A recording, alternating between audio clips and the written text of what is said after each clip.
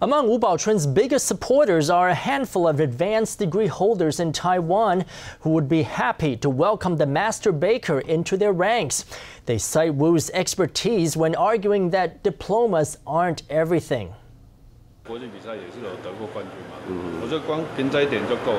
This man, who feels for Wu's injustice, sells minced pork rice. He also holds a PhD in plant pests and is an expert in sawyer beetles. Wu's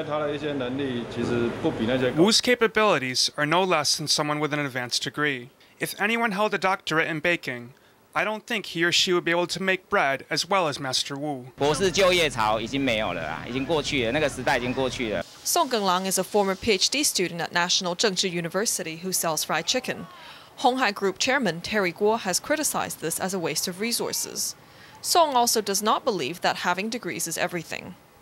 Although Wu's applications have been hindered in Taiwan, abroad he's the darling of foreign universities.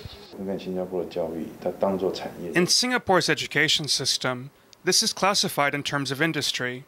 It is not a matter for the Ministry of Education, but a matter for the Economic Development Board. At the same time, Singapore maintains a very open attitude toward foreign human resources and is willing to attract them. Wu's case is cause for reflecting upon whether Taiwan's educational system is overly rigid.